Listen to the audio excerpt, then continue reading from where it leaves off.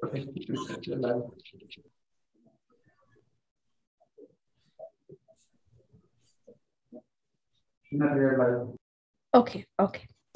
Thank you.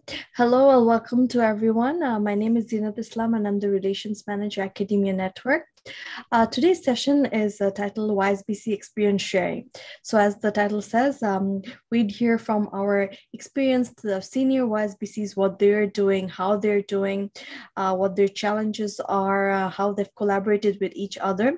And we have our newer YSBCs and other academic institutions here also to put forward questions and get advice or share what they want to learn from our other YSBCs. So this is an open platform, a free platform for discussion and for idea sharing. And this is just the beginning. We'll continue this conversation into many other future sessions, workshops, etc.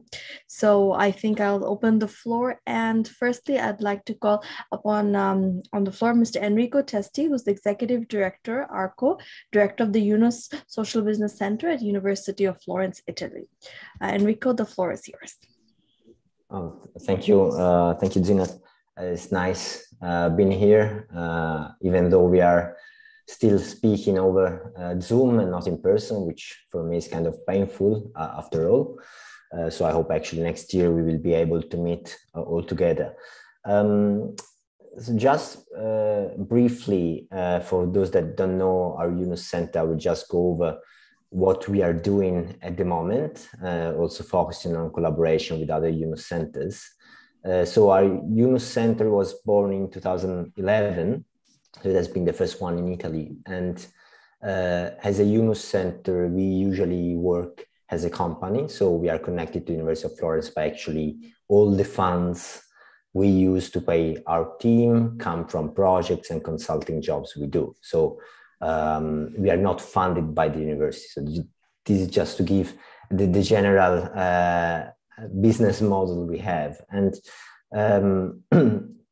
that's why we are also very active in having to actually do something in terms of activities and projects, because we have to sustain the team. So apart from the academic research that we do and we publish the papers like other Yunus centers do, we recently published, for example, the paper, me, Professor Bujari, and Professor Yunus. We had this very lucky opportunity to publish with Professor Yunus. We also teach at university, so we teach social business in some classes, but actually a lot of our activity is beyond the university. While we still involve the university, but we work a lot abroad. So if COVID didn't catch me at this very moment, I should have been in Bethlehem University, where they have the first Yunus Social Business Center in the region.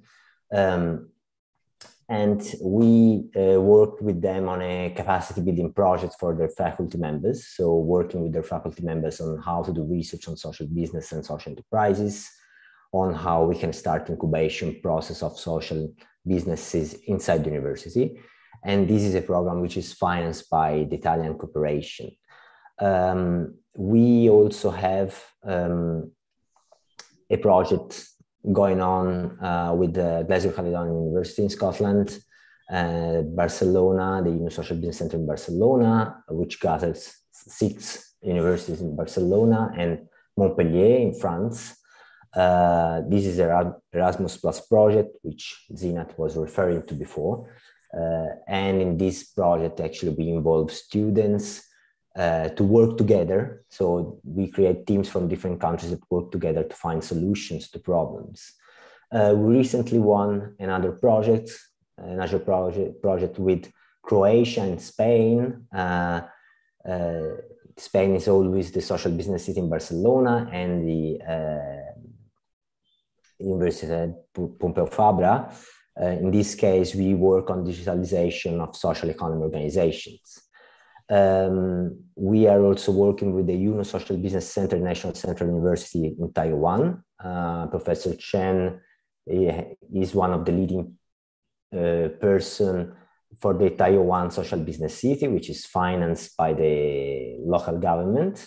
And actually, we are doing now the evaluation. They did a great job in promoting social business, in creating also social businesses and social enterprises in Taiwan.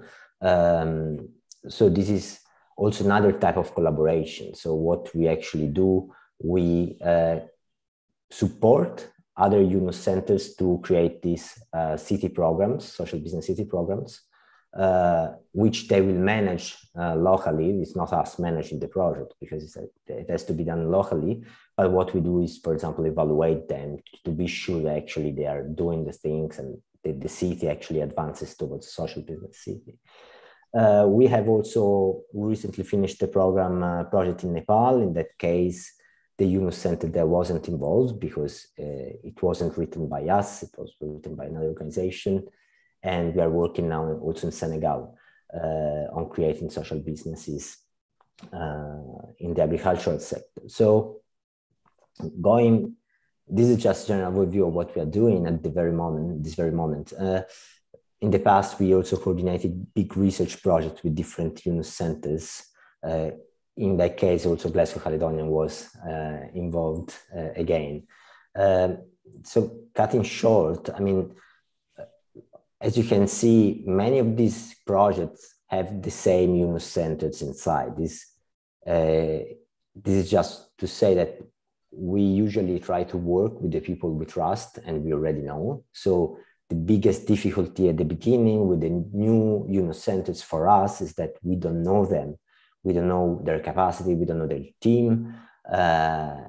So it's very hard for us to call, if we see a project opportunity, to call out for them since we don't know them. So this is coming back to Zinat asking us what could be the role of the UNO Center. I think is in the relations, and also since you receive every year the reports from the UNO centers telling us which, according to your view, are the most active ones, of course, would help us in screening, because now we have 100 UNO centers. So knowing them, knowing each of them is kind of time consuming for us, while you have the more general perspective. But on the other side, I mean, we circulated, and we can circulate it again, a short questionnaire we created with the UNO Center and also with the GCU, where we asked the UNO centers to provide us some data on the project, their capacity.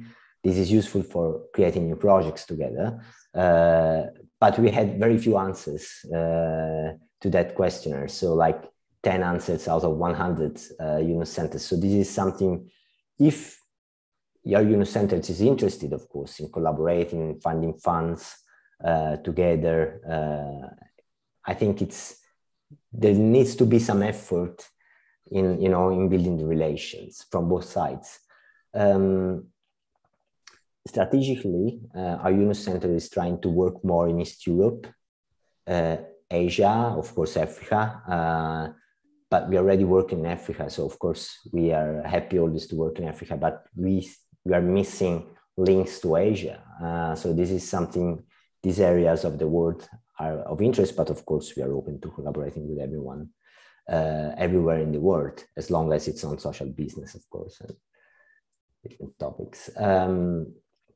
So my last thing is, if you are interested in collaborating, just drop an email and we will have a conversation to know each other and discuss about possible point of contacts and interest in research and also consulting, because some of the issues is always finding the money to do research, for some UNO centers. And I think sometimes we have to, let's say, cross-subsidize this activity, because it's very few people just pay for research, but more people pay for consulting. So this could be like a new type of business model, let's say, or a business model that can be adopted by other UNO centers.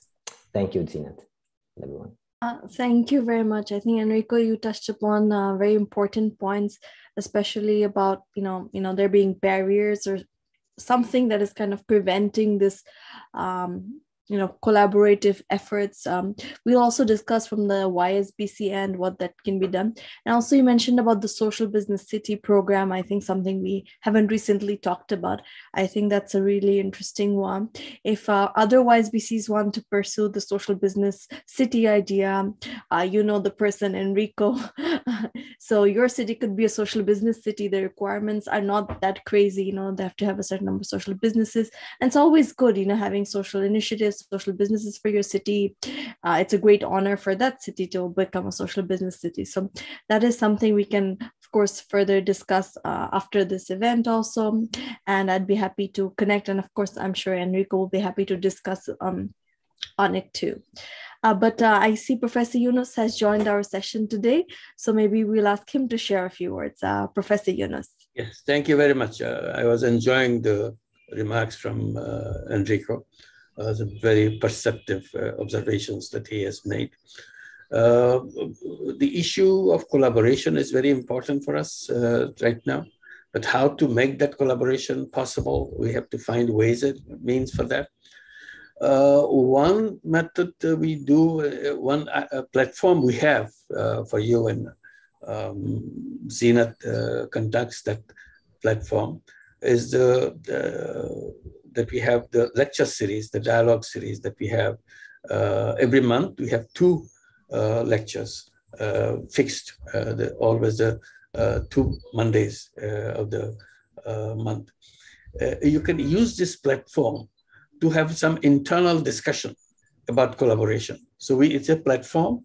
We are talking 2 or 3 or 4 universities together, kind of thing, developing ideas and so on, and having others to participate in it and see what their comments are, what they want to do about it, how to proceed about it. So this platform is available every month. We have to do it. We do it twice, and we enjoy doing that. And you can jointly appear it from 2 universities on same topic, so that there is no formal commitment to a collaboration, but you enjoy doing it together, and it may lead to something concrete. So this is what I would like to draw attention. This is available. It's going on more than a year now. It's a continuous process of thing that way. Out of that came a collaboration of. There's a background noise. Can you turn off the? Can you mute your? Request the tech team to please mute background noise, please. Okay, thank you. Another thing that came out is a joint course offering. Faiz Shah has done the Asian Institute of Technology. They offer the joint course with the Yunus Center and so on. So this is one concrete example. So collaboration is if you can find another partner to have a joint course. Part of it will be done here, part of it will be done there. And today, because of the virtual platform availability, it becomes easy. Even you don't have to really physically send the students to move into the other campus. They can be in your campus, in the main campus, but they can take part of the lectures from the other city. That brings the 2 universities close, 2 YSBCs close. This is very important to beginning, because the students make it happen to do that. So this is another idea, that joint courses, divided up which part of the course will be done by whom and how and so on. And I like the comment made by Enrico, classifying all the 100 YSBCs. Yes, it's possible. We can take some criteria, and independently we can make this classification A, B, C, D, and then you can choose. You don't have to go for everybody to check out. You look at the group of universities with YSBCs that specializes or have a high attention on certain subjects. So you can straight away go to them and what are they doing. So this would be one of the things that we can do. But it needs information from you, from the universities. Our experience is when we circulate some information sheet, it doesn't come back. We don't get the information that we are looking for. So see if you can make it a simple information sheet so that we can collate them and see where we stand and which way. So this is another one. Funding. Funding is a major issue. Most of the YSBCs have no funding. Most of the YSBCs don't get any attention from the highest authority of the university. So they are kind of left alone. That makes it very difficult for them to undertake any kind of research. What I would suggest, there are lucky universities where funding is available, particularly European universities where funding comes from different research sources and so on.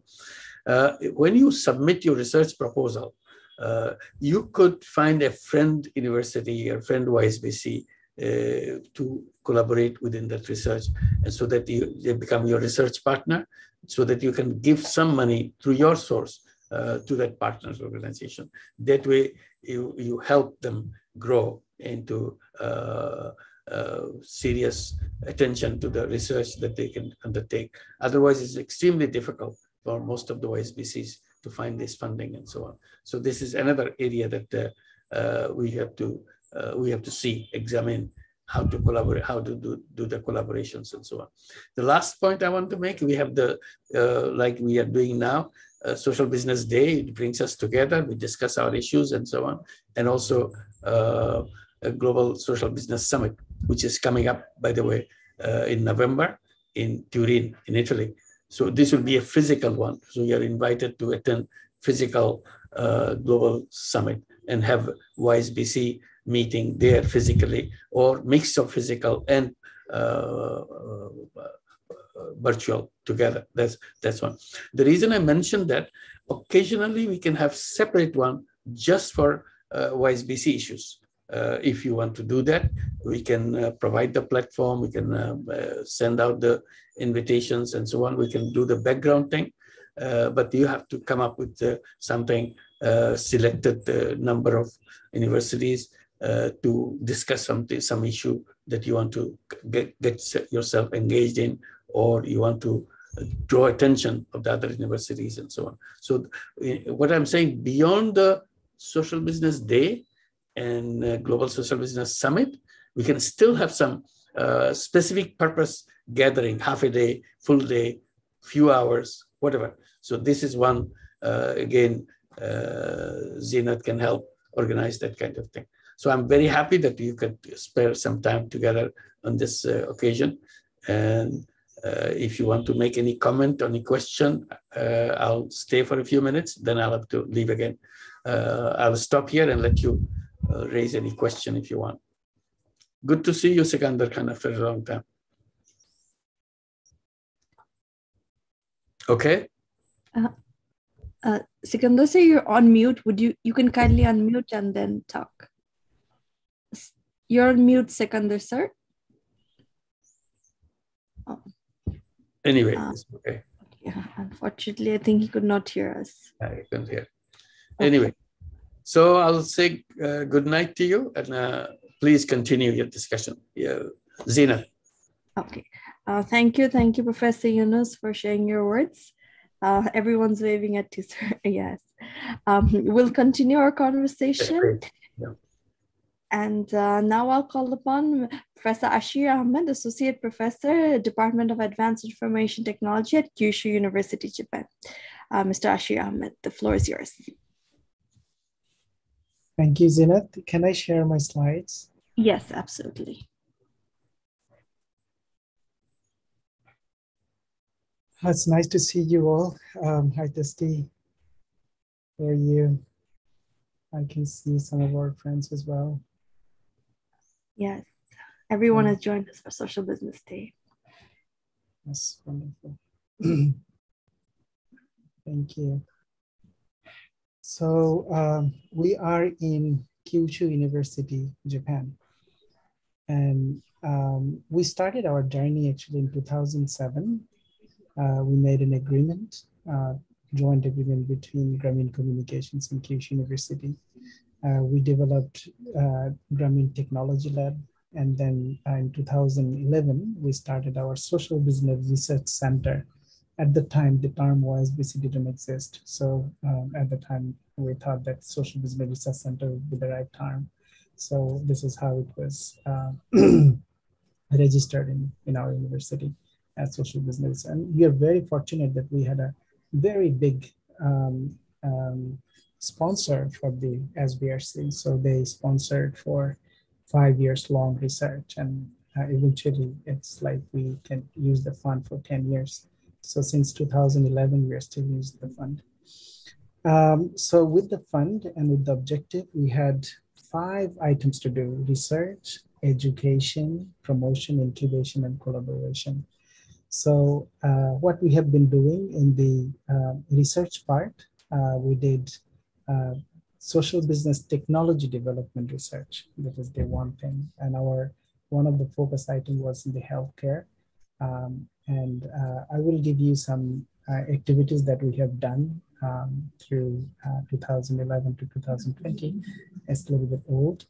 So on the education part, we taught students from undergrad to PhD students, and students got their PhD on social business technology development. And you can see there are some theses on PhD social business activities as well. And on the conference side, we wanted to promote our technology. We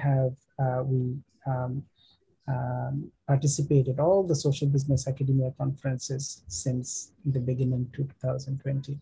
So we wrote papers and also discussed our findings during the academic conference.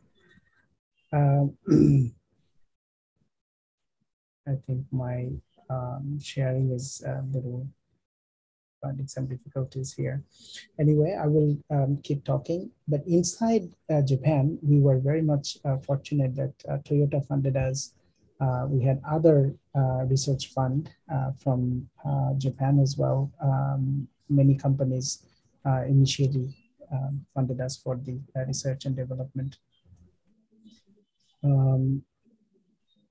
I think my slide is not going. It's showing some difficulties. It's came up.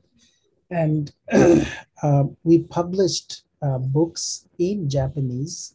There were a few publications. I'm sorry. It's yeah. So I think I was here.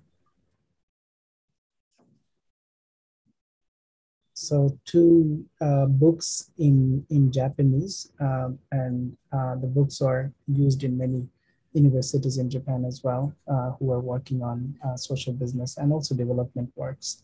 So that about the book. And also we started our one program called 3-0 Leadership Challenge Program. We started it last year with collaborating with the 3-0 headquarters in Dhaka.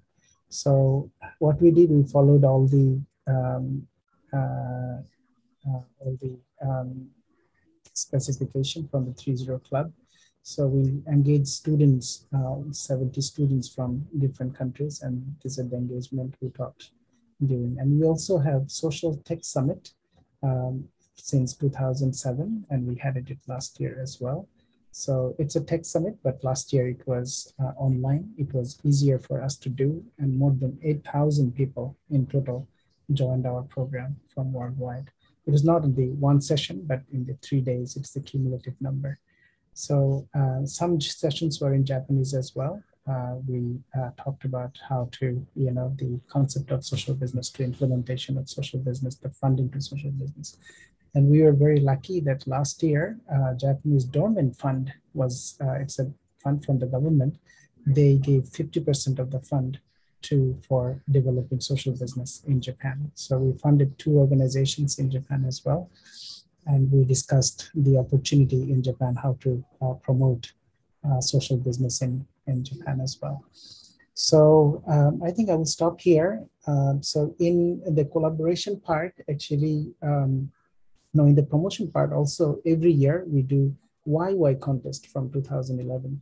So we started incubation, like teaching and also encouraging social business entrepreneurs who were students at the time. But today at the Japan Forum, we found this 10 companies, actually 50 companies were created. They were registered by the social business 7 principles written in their document as well. and 10 companies actually today, they shared their experience. So it seems like all the new ideas, very small companies starting from scratch, but they're already doing their business, and some are successful and some are health challenging as well. So I'll stop here, Zinat. Thank you very much. Thank you very much for sharing experience. I think two things that you mentioned. One was about the social business PhD you mentioned. I think some of our other YSBCs, the ones in India, Career College, worked on a social business course, a short course. So maybe that is something we can, work together on. The newer YSBCs may need guidance on how to develop the course or some of the contents. Other one you mentioned about the social business companies, the entrepreneurs. I think we need some mentors from our new for the students. The students, many people are not familiar with social business. I know sometimes we can have language barriers, etc., but with the translator, I think maybe we can have like a session where some of these business owners or business executives can share what inspired them, plus how to create a social business plan or how to start a social business. Sometimes we're all clueless what to do. Students, in the competitions, they've come up with their social business plans, but to hear it from like a person who actually done it in a real world is completely different. So I think we would like to reach out to you on that front. So you'll be probably getting an email from me soon, and that's something we can do. Okay. And I guess Professor Yunus mentioned about a lecture series. Maybe we can have one of those entrepreneurs or some of those entrepreneurs come during a lecture series and have some of the students from our YSBCs.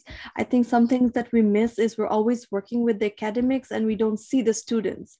I think now we need to bring those students because, then they're on the front of the scene and they get to face the challenges. So I think that is something we can work on, and I'm sure the other YSBCs will have something to say on this.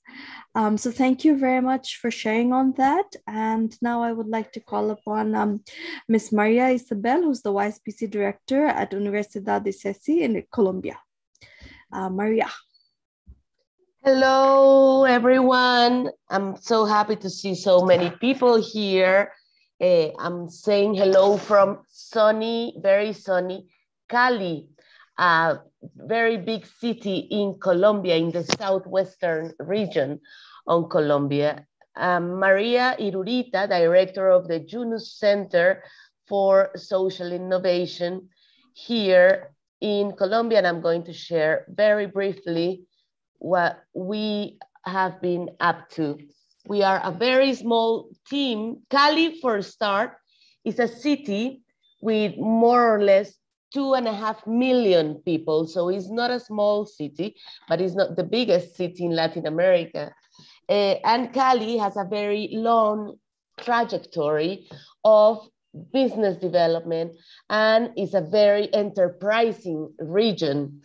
And for some time now, we have had our Yunus Center inside YSBC University, one of the best universities here in this region and in Colombia. We are a very small team of nowadays 5 people, these 5 people that you see in this picture. And we have 3 main functions, which I think should be a mandate as well for every YSBC around the world. One has to do with everything related to education, formation, and capacity building in terms of promoting these topics. We have a master's degree in social innovation management, where we have introduced the topic of social business. It is a course, especially on social business, that we have in this master's degree. But it's not only a master's degree in social innovation management where we teach this. There is also nowadays inside YSBC University a master's degree in sustainability.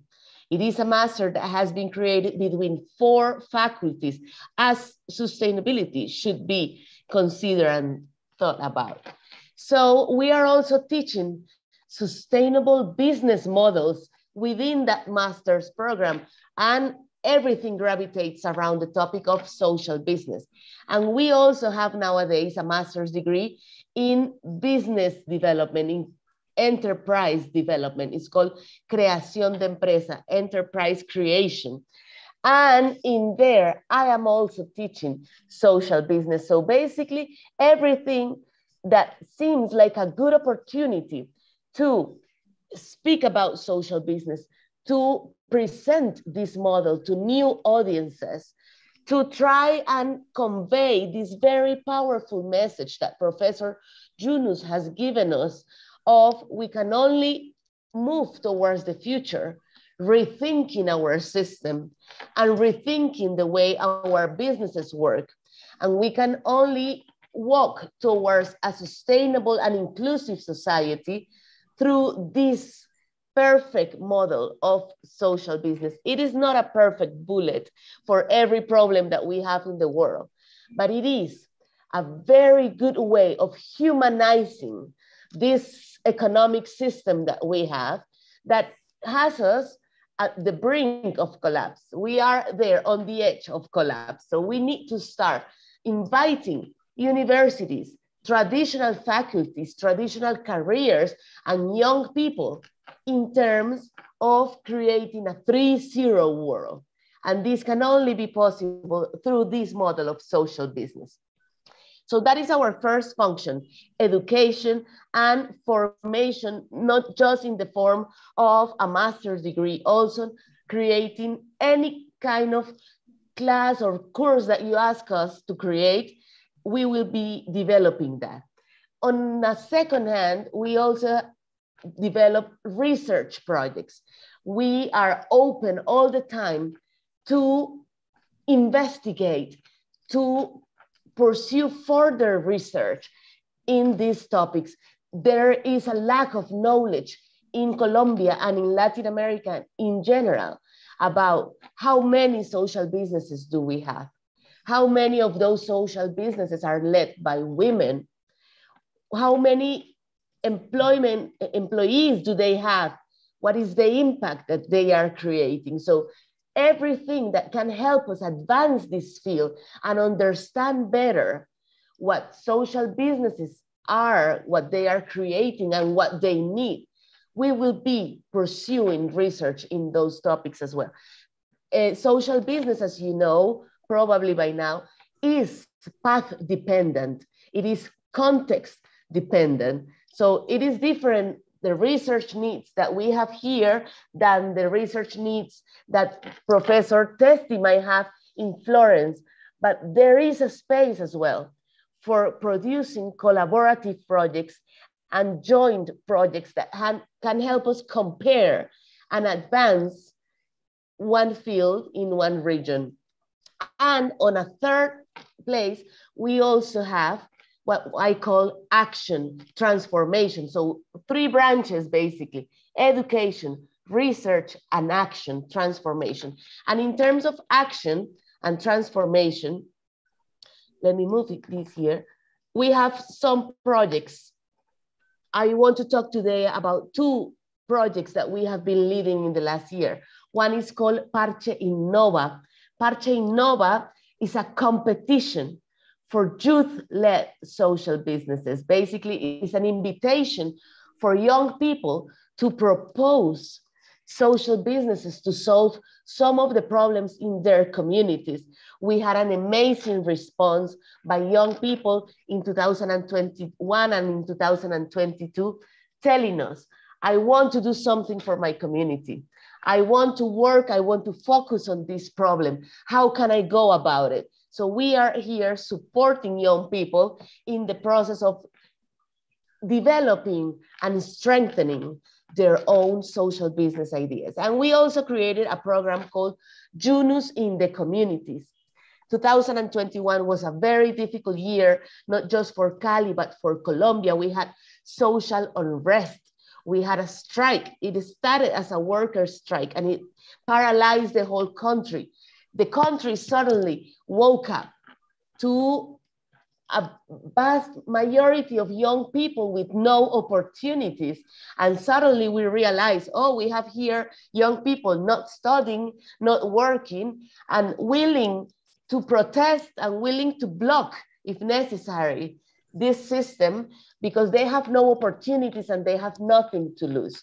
So this provided us this very crisis and this very critical moment last year around this time, pushed us to go out on the streets and to deliver workshops on social business and social entrepreneurship in places where we had not gone before. In 2021, we visited more than 45 community organizations. We went out of the university corridors and classrooms to try and bring this message and this knowledge to different community grassroots organizations. Through Parche Innova, as I said, we visited different schools and we had more than 60 proposals from young people. And through Junus in the communities, we managed to go outside and to visit rural communities, grassroots organizations, inviting them to consider social business as a way to sustain their own initiatives. This system, this world in which we are, isn't particularly friendly, as you probably know, but with the promise of social business and with the model of social business, we can truly walk towards a sustainable future, towards a society with zero poverty, zero hunger, with zero unemployment and zero carbon emissions. And we need, at the moment is 100 YSBCs around the world. We need every single university to be embracing these topics and to be teaching these topics. So if I can be of any help to any of you in terms of creating an educational program, in terms of perhaps proposing a collaborative research, or in terms of developing capacity building support packages for organizations, I'm here in Cali, Colombia, in Latin America, but willing to work with partners all over the world. Social innovation and social business have to be created in collaboration. Thank you very much. Thank you very much, Maria. Thank you for your great offer. I hope our YSBCs do take up this offer of help and collaboration, and good things work out. And you mentioned something about like the lack of information, how many social businesses, how many workers, what's the impact. I think this is something our YSBCs in different region can work. We can also from the center help gather that information and store it. Like Social Businesspedia can be a location where such information is there, but of course we all need to work collaboratively to make that happen. So I think that is something that's an important point that you discussed, and we of course would like to work on it. Now, I think we have one or two presenters from our senior list missing, but I think we can start discussing with our newer YSBCs and other academic institutions. And I would like to start that by welcoming Professor M. Sikandar Khan, who's the Vice Chancellor at East Delta University in Bangladesh. So Professor Sikandar Khan, please share your views. Thank you very much. I have gained so much from the last three speakers. Compared to their areas, in Bangladesh, I don't think the teaching and research on social business issues have not proceeded as far. The main reason is for the last few years, we became dissociated with each other. And the interests of the people around has actually diverted to many other areas. Young scholars are always in search of such venture in which they can get a ready degree. And that ready degree, not in the sense that it is a research degree. So There are not many places in the country where they can go for research on issues like social business, progress of social business, ways social business can help a nation grow. These are issues which has got to be searched in very extensively. The fund shortage is one reason why we don't have researchers interested in this particular field. The second is whatever literature is produced, it is not yet available to all the places where this should actually be ready for work by the students, by the researchers. And as a result, a sort of inertia has grown. That inertia has to be broken. And now that the pandemic is over and we are having the Yunus Day or Social Business Day at this part of the year, we can start with greater enthusiasm now.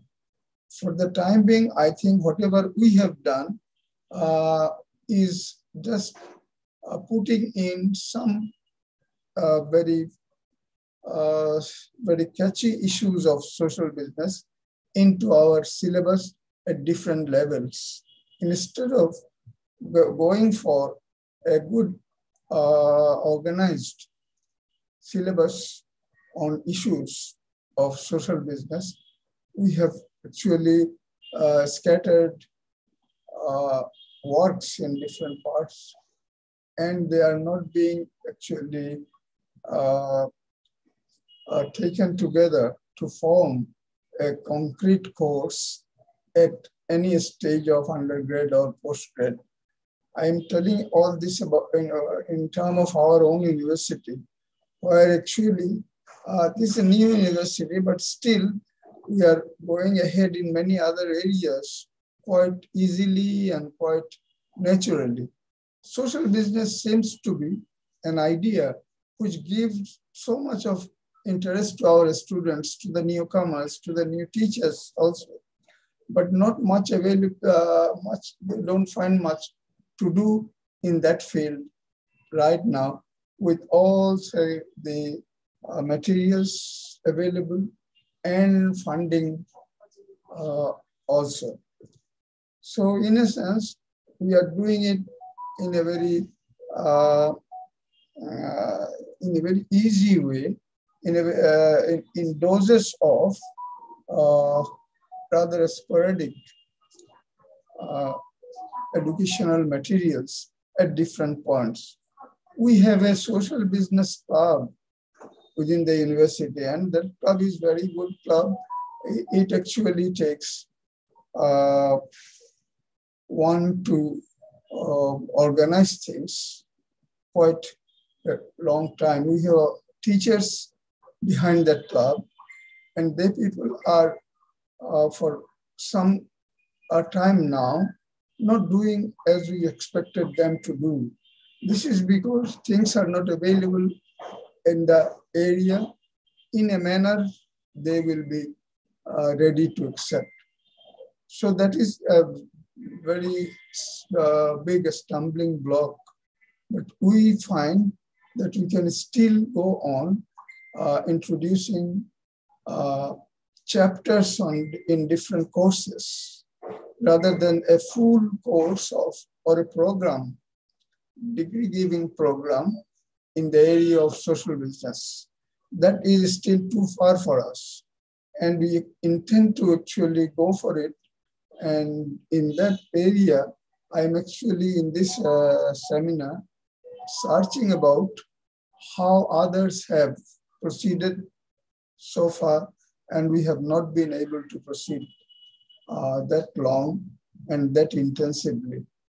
I'm sure these papers, when they will be available, will actually contain the most important materials for us to find a way of actually bringing in this as an academic program.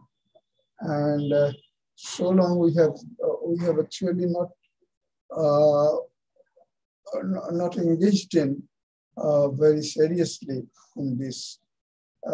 This is because we don't have funds to contact people outside for different specialized courses, excepting the ones which we have with our universities with whom we have collaboration agreements. Most of them are Western universities, and so far, the ones we have actually been able to contact, they don't actually offer such courses in depth. And we are searching for areas where actually we shall find a collaborator with us to lead us or to guide us or to help us. And we intend to actually organize a program in this respect. And we have our internal arrangements so arranged so as to be able to take advantage of anything that comes on our way. I hope the universities which are already ahead and which have produced people with this background, I'm sure we shall be able to follow their examples.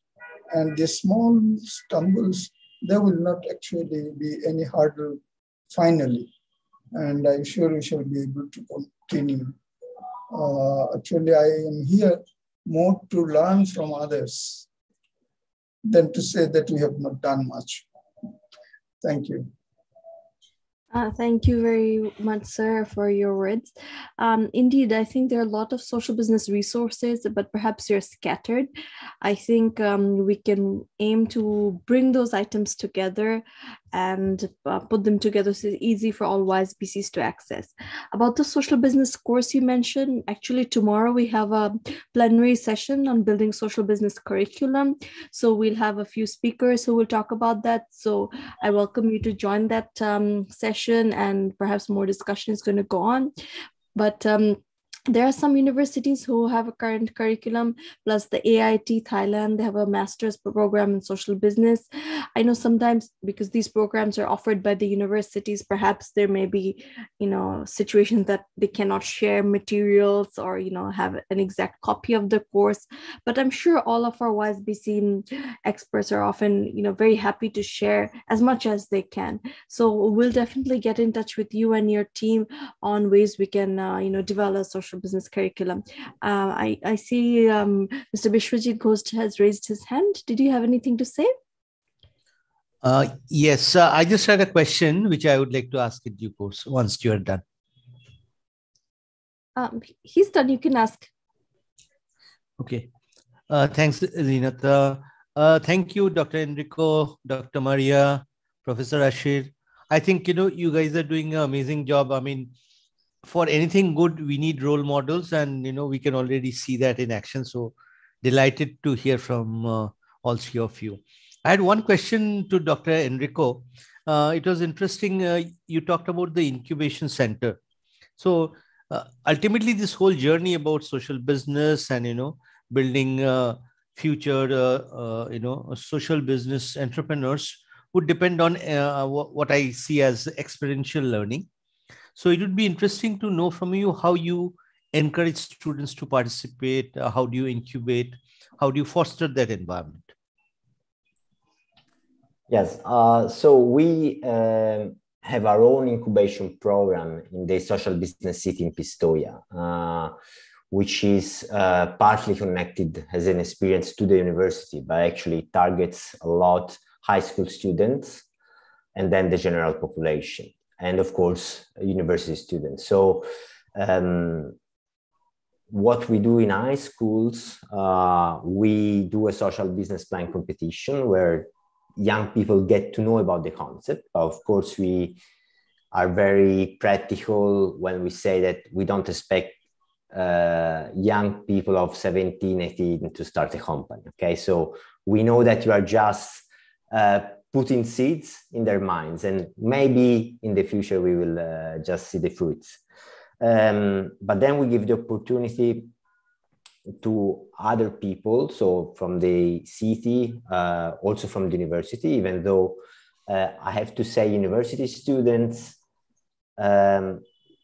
usually, as far as my experience is concerned, they don't start a social business, social enterprise just right away after they finish in university. You know, they want to do other experiences usually. And when they're like 30, 32, then they start thinking about it. So for example, one social business we created in Pistoia, which comes from a young person. He finished university. He started working in the digital field. And then he took part, I think after 3-4 years from university, okay? So he took part to one workshop we did, open to the general public. And he understood that what he was already doing could become a social business. So now he has the first inclusive digital agency, and he involves young people with disabilities in digital marketing and working on websites and so on. So, and now he is employing 2 of these disadvantaged people. So what I'm saying is that the incubation program is okay if it's set inside the university, but maybe shouldn't be only targeted to the students, but maybe also to faculty members, you know, or to researchers. I think about bigger universities that have like engineering and so on. You know, the new companies can come out from researchers, not only from students, or for a mix, by a mix. But I strongly believe that universities should be also open to society. And to provide opportunities also to society. Otherwise, we just keep everything closed in our ivory tower, you know, and we don't actually create well-being. I know that it's kind of difficult to start things at the university. There's a lot of bureaucracy, a lot of things. But if you open up also to more the community, I think it's also easier to find funds. Sometimes, you know, big companies or foundations will fund initiatives that will benefit also the community and not just the students. So, I mean, I don't have a very big experience. I mean, I have just a small experience in Pistoia, and then we are now working with Bethlehem University, which they are doing a very good job in promoting entrepreneurship to students. So they created, I think, 60 small enterprises up to the moment. We have to see which ones are actually social businesses, because sometimes the concepts, you know, might get mixed. And they target all the students. So actually, I will go there at the end of July, and I hope I can discuss with them better in detail what is their model and maybe share also their experience. I know that Professor Fadi Kattan actually has been, or is one of the speakers, Zinat. So maybe you can also ask him directly a bit about the business. Thank you. Thank you. I see another hand raised from Dr. Lal Nirmal, but can we have another speaker and then we'll go to your question? Is that okay? All right. Okay. We have quite a lot of speakers today. So next I would like to call upon Dr. Pradeep Sharma, who's the Registrar of University of Engineering and Management, University of Jaipur, India. Dr. Pradeep Sharma. Good evening. I hope I am audible. Yes, you are, loud and clear. Thank you, Zinat. And first of all, I would like to congratulate all the members over here, the senior members who are, I hope, doing very well in their YSBCs. We are new. We have just joined, and I came to know that UEM Jaipur, the university which I am representing, is the 100th YSBC, and is you can say the responsible part we are taking care of. Let me introduce myself. Myself, Dr. Pradeep Sharma, Registrar of University of Engineering and Management, Jaipur. Jaipur, I think all of you know that it's a travel destination whenever you visit India. and I'll be welcoming you if you anytime visit in near future. Our university offers engineering, management, and physiotherapy courses in undergraduate, postgraduate, and PhD level. So few research scholars are also there. We are doing, as Professor Enrico said, that incubation centers are required. So we have incubation center in our university as per the requirement of the engineering students as well as management students. Many of the students have started their own companies and they are doing well. All of our students are getting good placements. As we know that, and our target is as a higher education institution, we should provide employability and employable skills to our students so that they can take care of their families, so that they can take care of their society. And what that kind of, you can say, social engineering, and we can say the support to the families or support to the society can be there if we can make them employable. And that is our motto: good education, good jobs. So we are providing every kind of support to our students. It's more or less a student-centric university. And I invite all of you over here that you can go along, go through our website for different programs what we are offering. And I invite to collaborate with us for our research part, though we are right now doing research in engineering, management, and science streams. But definitely, we will be looking into how we can develop a social business curriculum in our university. But since many years, we are doing we are taking social initiatives in our rural areas. We are under Unnat Bharat Abhiyan, under the Government of India program. We are one of the center, and regularly we are conducting various activities in different villages and different sarpanches with all the persons over there. So definitely it will be a learning session for us as a university, because we are first time collaborating with YSBC, and definitely I will be looking forward for the support from all of you. Thank you. Thank you very much. Thank you very much. Professor Sharma's University is a new entrant into our YSBC family, so very, very warm welcome. These are some of the members of our YSBC family. You'll be getting to know them, like working with them in the future, hopefully. And we look forward to seeing you from now on in all our events. So welcome again to our YSBC network. Now I would like to call upon, I know Professor Guo from the Ningbo China Institute of Supply Chain. He probably has a flight or flying. So I saw his name. I'm not sure if you're still here, but if you're here, would you like to speak now? I had seen his name, but I don't see it now. Perhaps he got disconnected, but he wished to join us, but I believe he has a flight. And if he is, if he comes back, we'll have him again. But now Professor Lalinwa had a question, or if you want to take the floor. Professor is the professor and head of Department of Extension Education and Rural Development, Mizoram University, India. Professor, yes, thank you, Zinat. And good evening to all of you. As Zinat just pointed out, we had signed an MOU with Center in the year of, 2000. That is 2 years back. But frankly speaking, sincerely speaking, we have not done much, because we are still yet to get the support from the university administration, but now I'm determined to go ahead with whatever way we can. So that is the challenge we are having.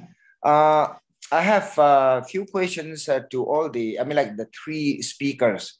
The first question I have is to Dr. Enrico. You were saying that most of the fundings are from projects and research, right? You are not getting funding from universities. So those funding sources is it from national funding agencies, or international funding agencies? That is my number one question.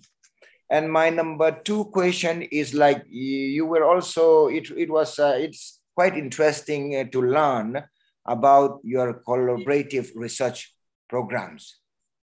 You mentioned several countries like Spain, Barcelona, Croatia, Taiwan, those things. Like, you know, I'm just interested to know the nature of collaboration, like how the funding is done. Like you are funding, I mean, like your center is funding the research and doing the research there with them, or they are doing their own funding and you are helping them in the research, that part.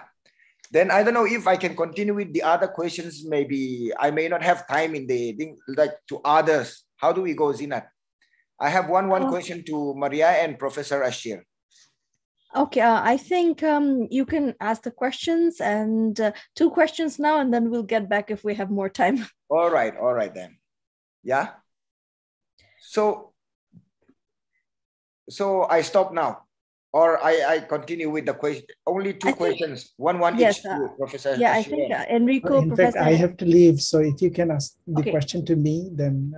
All right. It's very late for him. All right, then it's lucky that you are still here, Professor Ashir. Yeah, you were saying like, you know, your trust activities on research, mostly research. So you have pointed out in the slides that your research, there is a report on social business technology. You know, I'm just interested in knowing on what are the components of those social business technology, you know, maybe some examples, 1 or 2, something like that. Okay, as Professor Yunus mentions in his book, he says 3 0 to achieve. And how to achieve 3 zeros, he mentioned about 4 tools. 1 tool is social business. 2nd tool is technology, youth, and good governance.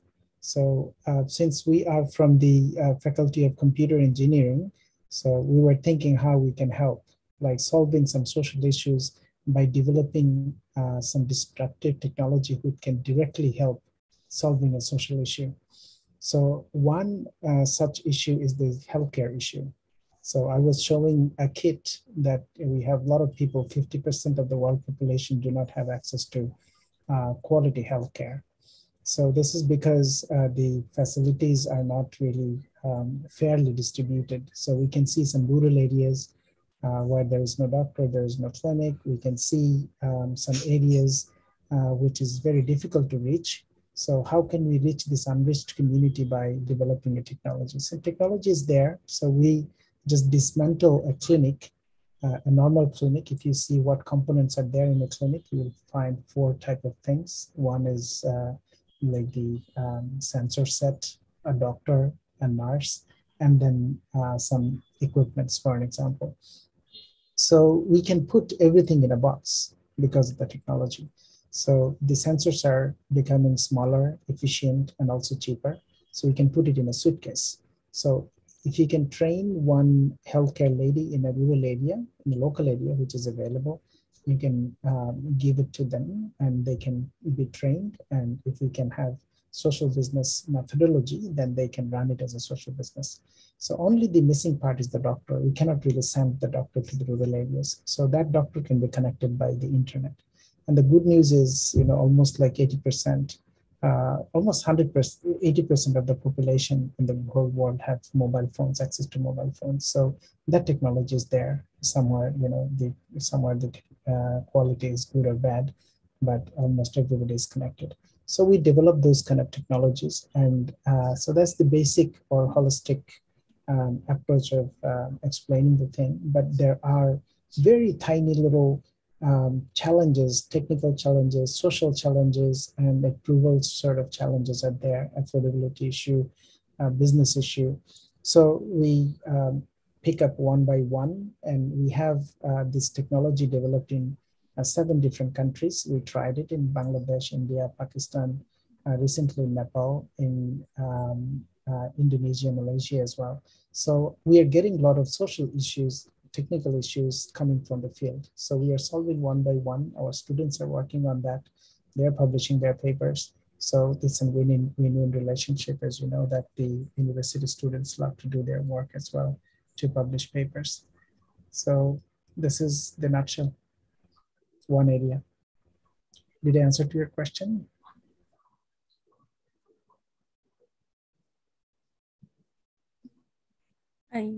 Did he get disconnected? No, there he is. Yeah, I think Dr. Lalinwa, did you have any more questions for him?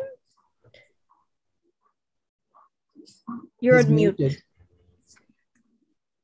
Can you unmute yourself, Dr. Lalinwa?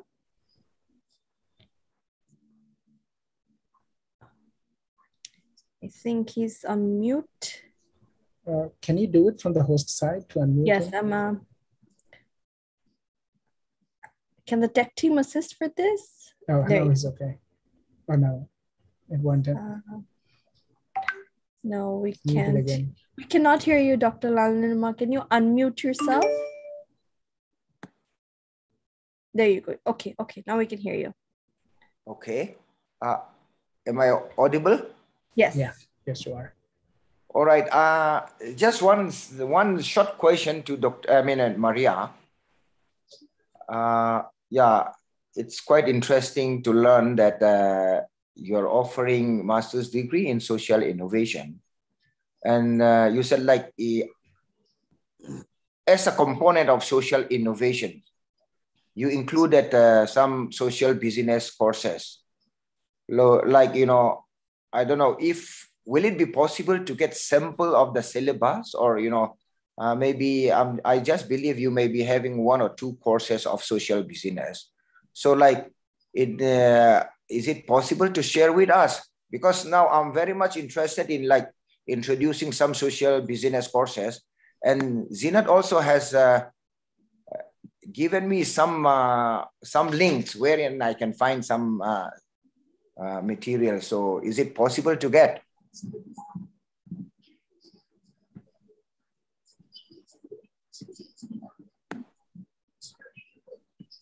I think Maria, perhaps she's unable to hear, or Maria, are you on mute? But yes, I'm listening. Yes. I'm listening, and I thought that is a good question for me as well. So we have created a knowledge portal.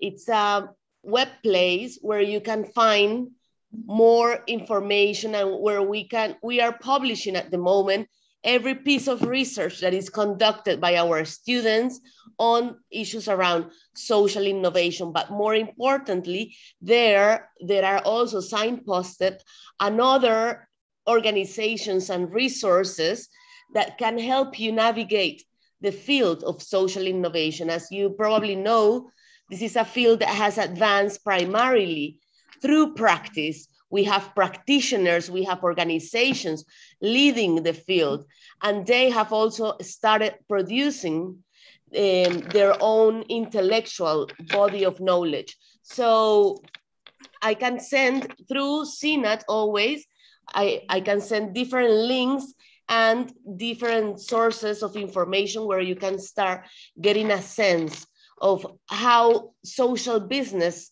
also fits within the wider concept of social innovation and how you can start promoting both within your YSBC. Okay, thank you. That would be great. Thank you. Thank you so much. For the sake of time, we are going to move on. I see Dr. Maithai has joined us. Thank you. She's traveling. Zinat, one thing there, the question to Dr. Enrico, he has not answered yet. So can we come back to that? Is that okay? Yeah, okay. So we can have everyone have a chance to speak. We'll come back to Enrico's question. Is that okay, Enrico? Okay, great. So Dr. Maithai, who's a very senior member of our YSBC family. Maithai, the floor is yours. Thank you very much. Sorry I come late because I am traveling, and so it's not always easy to find a spot where I can have the internet. So anyway, I am very happy to join your session. May I share the screen? Yes, of course, please do. Okay, thank you. So I was asked to share the experience of our program, Social Business Creation, that I've been working on since 2016. And every year we have extremely good growth. And so I'd like to share with you what we've been doing. And I really hope that you will join us. It is a global platform to train entrepreneurs, students to create social businesses, and also to train students how to work in a startup environment. And people join in our program as an SBC community, Social Business Creation, or SBC. And through this community, companies have been created. So all of the students appreciate our program in that it is a life-changing experience, and all of them say that the mindset has changed. And we have also been conducting research to measure our impact. And I'm very happy to share with you that our independent researchers really validate that the students have a different and positive mindset after joining our program. So now, as you know, that we are in a global knowledge economy with the rise of robots, our world is connected, globalization and spread of knowledge, and rapid development of technologies and intensive use of human knowledge. That's everybody knows that, right? But then, because of this, we live in the VUCA context. And in this context, the United Nations has set up the 17 goals for a sustainable world. And in the VUCA context, it means we are in a situation of volatility, uncertainty, complexity, and ambiguity. And so universities really play an important role here. So that's why we are here, right? And so now what is different from our program is that we follow a VUCA approach.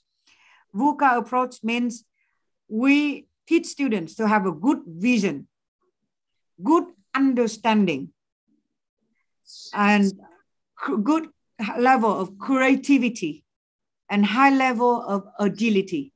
So we live in a context of, in a VUCA context, and we have to apply a VUCA approach. That's what we do in social business creation. And it's reflected in everything that we do. And our program is organized at HEC Montreal with a lot of support from Yunus Center, and particularly Professor Mohamed Yunus. And we are now an impactful global platform for the promotion of social entrepreneurship, education, and practice. So you know that entrepreneurship is the most applied field of all disciplines. And so that's why our training, we focus on both theory and practice, and we really emphasize on actionable theory. And you'll see later that we also have conferences and research and besides our training. So SBCs now is a intersection of three networks. So the network of learners, as you see, that's how we were born with. So, but then we work with researchers, scholars to get more up-to-date knowledge to train our students. And we also train the teachers how to better coach their students, because we apply a very different pedagogical methodology. We use gamification and experiential learning. Our classes are flip side classes where we start with we take students at the center. We start with the idea by the student, and then we coach. We follow the student learning and adapt our teaching to the speed of the students. And so because of that, we need to do a lot of research on social businesses as well as on pedagogical methodologies. And we also work with the practitioner community. These companies will open doors for internship for those students. They also propose the challenges that they are facing so that they work in collaboration with the students when they enter our program. And so our program here is a collaboration of research, is a combination of research, training, and co-creation. So every year we follow 4 stages. So students, we will guide students on developing a social mission idea. And then we will have students who study entrepreneurship and management to follow with the projects all through the year as in format of a competition. So a lot of companies will create at the beginning, and then we help them develop that. And naturally, as a competition, you'll see the number of companies, the projects reduce. However, we do not eliminate participants. So those, the members of projects that are eliminated will reapply for jobs in the projects that stay. And so their student will get a very safe environment to learn how to launch projects, how to apply for jobs, how to recruit employees. So then in the first part of the competition, it's in March and April, we focus on training students on social innovation. We help them to understand the problem and ideate solutions. In May and June, we focus on teaching them how to prototype the business models and the social solutions. And then in the next 2 months, we focus on teaching them how to execute their idea and how to manage growth. And then the 3 stages here, they happen online. So we collaborate with partners who give offline training, and the students have follow our online course in the format of a MOOC, the mass online course module. And then we have the global training sessions. Later, I will show you some of the sample. So all of our trainings are recorded, so for students to follow after. So the intersection with Global Office is online for the first 3 rounds. And we work in collaboration with our local partners. These partners organize offline sessions for the students to follow them during these periods. And therefore, we have to train the teachers. So that's why we offer the training of the trainer program. So we collaborate with our partners to better train students. And then the final round happened in Montreal. And now we are also moving to hybrid because some of the students cannot afford the travel. And but we are the format seems to work pretty well so far. We do it for 2000 and 2001. Now it was because of COVID, so we had to change our model, but now it turns out that it works pretty well. But then we require a lot of collaboration from our local partner to make it happen. And then we do research. And then we do research and we organize conference. So for people to present their work, and then we find a way to publish our work as well in serious journal and book series. So we are still work in progress. So now you look at our results. So in 2016, we got 25 projects with only 70 participants. And this year in 2020, we got 146 projects, and we got, so far we got 470 participants.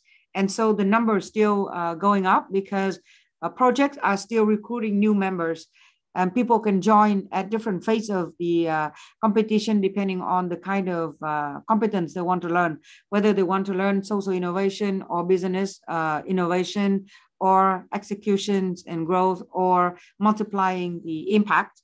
And now we have been working with 154 schools from 26 countries. And we have 8 representatives abroad. That, well, in Bangladesh, we have Daffodil University. And in Brazil, we have UNICEF. In Germany, we have the THI. In Argentina, we have Austria. In Mexico, we have Anahuac and Veracruz. And in Bolivia, we have the De Valle. And in Vietnam, we have a foreign trade university. So these partners act on our behalf to work with other universities in their country. And just to give you the performance of this year, yeah. So with the projects, so we attracted 67,000 people more than 67,000 people to register with our platform to vote for projects that to follow the project. And so this is the result of the first round of social innovation. We are in the middle of round 2 of business innovation. So you'll be able to see the number of people who vote in about a month or so. So I'll be happy to share with you the updated result as it happens. So you can go to our website to see about the projects. And now I'd like to give some of the examples of the projects that came out of our program. For example, Portera, just last year, it got, recently it got the over 300 euro investment, and then it has just built a new factory of 2 million euro. And the students started with us, but now after a few years of operation, the student has received a lot of awards. And another example is Tu Bodega. So last year it got 3 million, and then earlier this year it got almost another million. So almost 4 million so far of investment. So started with group of students, and now they become real good impactful projects. Or Neutral Flow, it's also got a lot of awards after us. It's become one of the most influential network in Colombia for helping women. So these are just few examples. I would have days to tell you the story of our participants. So I would like to show you a short video. Do you have time for that, Jeanette? Professor Maithai, maybe you can mail us the video and I'll share it in the group. We have quite a lot of speakers left. Okay. So maybe you can put it in the chat box, and then people can take the link from there. And this social business creation, as Professor Maithai shared, I encourage everyone to look at it. You know, it's a competition open for all. So you can share it with your students and encourage them to apply for it. I know, as she mentioned, there are like different universities that act as hubs in different countries for it. So maybe your university can be one of them. I request Professor Mai to put the details in the chat box, and others can please take it from there. Now, can we get the PPT also? It would be very useful to study. Sure. Professor Mai, if you kindly actually share the PowerPoint with me, so I can share it in our group. I'll do that. Thanks. Okay. Yeah. So it's an open invitation. We are still looking for partners. So I really hope you join us, become our local partners. Awesome, wonderful. Now I welcome Dr. Viva Thakur, who's the Joint Director, Training and Placement at Sharda University, India. Dr. Viva Thakur, the floor is yours. Good evening all. Thank you very much, Zinatji. So I'm sharing my screen. Sure, please do. Yeah. So a small introduction of our university. I'm Dr. Vibha Thakur, and I'm having dual designation, Associate Professor in Computer Science and Joint Director, Training and Placement Department. So Sharda University is located in Greater Noida, and we have 14 schools under this university. And these 14 schools cater all the disciplines, all the programs like medicines, engineering, allied health sciences, education, like all the courses. And we have established our UNIS Social Business Center very recently in only, January 2022. So whether my slides are visible? Yes, they're visible, yes. Okay. So we are focusing on 4 things, like we have conducted 1 week on-site training program for self-help groups, women, artisans, and we are mentoring for skill enhancement and sustenance of women self-help groups. We have collaborated with one of the YSBC, that is Career Group of Institutions, and we are going to relaunch online certificate course on social business with Career College. So you can see this is the 1 week on-site training program we have conducted. under UNIS Social Business Center. And this was the skill development for artisans. And this was conducted from 10th January to 16th January. And the result was just awesome.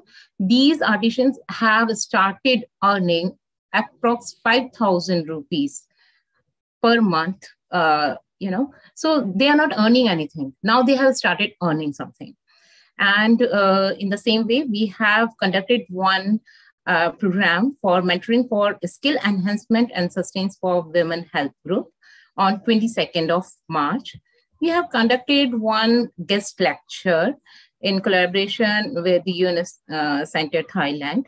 And the topic was defining our post-pandemic future social business as a new paradigm for economic development. And here you can see some, media coverages also. So very impressed with the work Dr. Enrico and the Professor Mai Thai and Professor Ashir Ahmed from Japan, they are doing. We have collaborated, recently we have inked the MOU with Career College. And in their association, we are relaunching the certificate program. So we are also looking forward to launch some UG, PG, certificate, diploma, and PhD programs for social business. And, UGC recently, I think you all are aware of this, that UGC, according to UGC guidelines, we are like Indian universities may offer joint programs, dual degree programs, and twinning programs. These all three have separate definitions. And for this, we are open to collaborate with all the YSBCs. Because, as the Professor Yunus also has mentioned, that collaboration is the, key to success. Because through collaboration, you are making someone else's strength, you're making it your strength. So I think this is it, what I want to say. So thank you very much. Would like to stop share here. I understand other speakers also want to present and speak. So Zina ji, please, connect us with Dr. Enrico and other senior members. Yes, absolutely. I think we are already connected in the invitation mail, so please feel free to carry on the conversation. But of course, on a separate mail after Social Business Day, we can connect and make great things happen. Now, if Dr. Rajiv Ganguly, Professor and Dean, University of Engineering and Management, Kolkata, is Professor Rajiv Ganguly here? Okay, if he's not, then we'll move ahead. Do we have Dr. Shuparna Ghosh, Assistant Professor, Career College, India? Dr. Shuparna, your floor is yours. Thank you, Zinat. Am I audible, Zinat? Yes, you are audible. Yes, correct. Very good evening to all of you.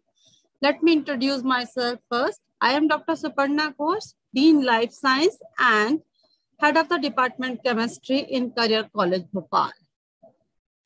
Social business is a benefit maximizing venture for the welfare of society and for the environment. In the pursuit of helping others, following the enlightened path of this Nobel laureate, Professor Muhammad Yunus, Career Group of Institution is on progression with YSBC and take pride in announcing the journey of social business via MOU and short-term certificate course. The aim of Career College YSBC is to create jobs and provide support to socially vulnerable groups. The journey is full of experiences and challenges. Under the guidance and blessings of Yunus Sahab, we successfully launched a short-term certificate course where total 9 modules were prepared by our faculty members and uploaded on teachable.com. In addition to this, 430 clubs have also been established to serve the community. All the 30 club members are learning the real motive of this club and all are in full enthusiasm to do something good for this society via these 30 clubs. I am proud to share that our key person, Ms. Megha Khare, is really doing wonder under the guidance of Dr. Jaswinder Mehta, who is real mentor of all these 30 club members. 3 international conferences have been successfully organized in collaboration with YSBC and 30 Club Bangladesh. A social ideathon has also been organized, which was quite enriching. It takes pride to inform that with the help and mentoring sessions with Zinat, Mustafez, and Purvita, our students have submitted their social design and fiction for international competition. Here, I would like to express my gratitude to Dr. Viswajit Ghosh sir also for holding our hands strongly in this path. Initially, the journey was not so easy for us. We took time to understand the novel concept of social business, but gradually it becomes the integral part of our life. I am really fortunate to be associated with this pious and noble cause to help undeserved by putting my best as much as I can. Most importantly, I owe special gratitude to Nobel laureate Professor Muhammad Yunus for the inspiration towards this social business. The entire team of Career YSBC would like to learn from the existing YSBC centers and would like to help wholeheartedly the new Yunus centers, because I believe that we all are now family and together we can change the world. Thank you. Good night. Thank you very much, Dr. Ghosh. It's wonderful to see the activities that the Career College is doing, and with Mr. Bishwajit Ghosh getting all the other YSBCs in India together to make it happen. So we're really happy to see such activities. Is Mr. Bishwajit Ghosh here? Perhaps he has dropped, but if Mr. Bishwajit Ghosh is back, we'll have him. Is Dr. Samapika here? Samapika Das Biswas, Assistant Professor, Institute of Technology and Management, Kolkata. Are you here? Okay. If not, then we'll move to Dr. Lal Nilwa. Are you there? We can finally take your question and have your part of the conversation. Yes, Zidat, actually, tonight I'm here to learn most from the senior ones.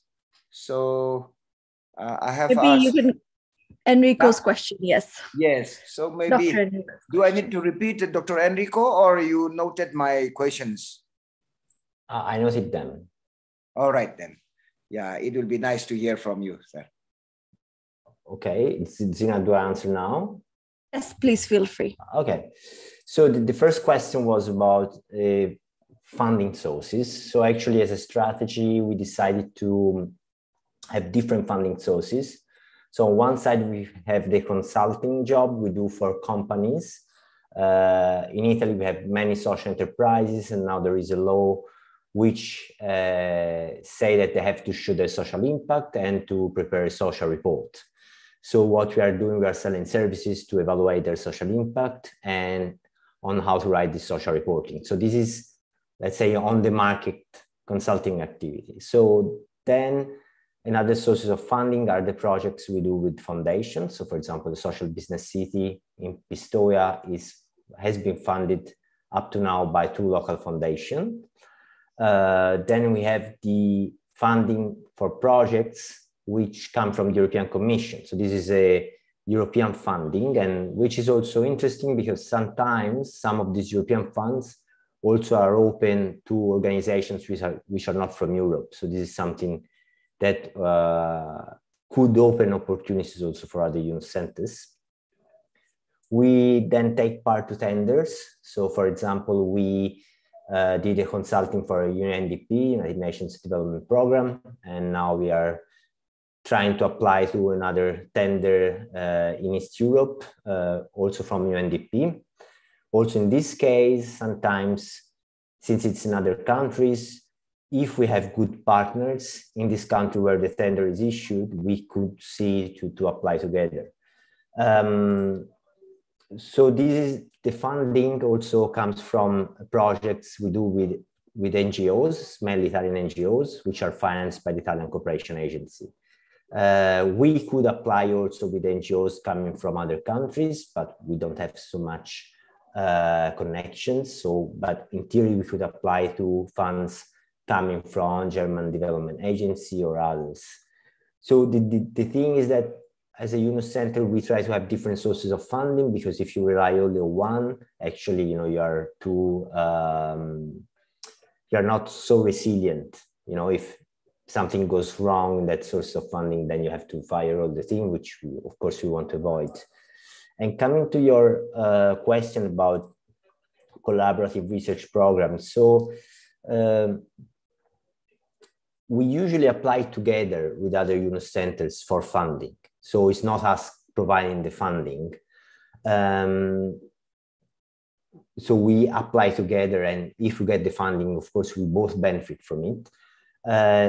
There are also other models. For example, with the Social Business City, what we do, we help the UNOS center in that country. For example, in Spain, it happened in Spain, it happened in Taiwan, in trying to fundraise locally or from international donors, depending on the situation, to fund the activities of the Social Business City, even though in that case, 90% of the work is done by the local UNOS center, not by us, because we don't have the contacts. But let's say we provide the framework, and we think that there is an external organization checking that all the program is appropriate. So in some cases this happens. I mean, this helps. So for example, this helped the first development of the Social Business City and the UNOS Center in Barcelona, which they got funding from local foundations, city council, and so on. And then they did different activities, and now they're still going on. And they're partners with us with projects. And in Taiwan, the same, the city government decided to fund the program. So in that case, we just provide some support at the beginning, and then we do the evaluation, but all the work, but also the benefits, I would say, are for the local UNOS centers. So the collaborative research we do it only inside projects which are financed by organizations like European Commission or United Nations or others. We don't have the energy to do research which is not paid, because we are an entrepreneurial model in our UNOS center, so we don't have free money. I mean, sometimes we do some small free research, but usually it's kind of writing a paper. It's not a major research which usually is financed. I hope I answered all your question. Yes, thank you very much for that.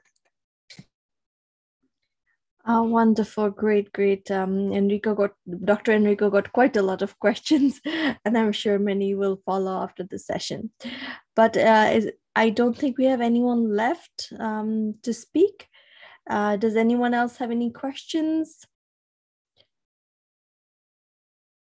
Okay, I think this has been a great session, a very fruitful session, where we have addressed a lot of important issues on, how we can work together, and some of the lackings we have, the need for collaboration, the role of UNOS Center, what we can do from UNOS Center to make it happen.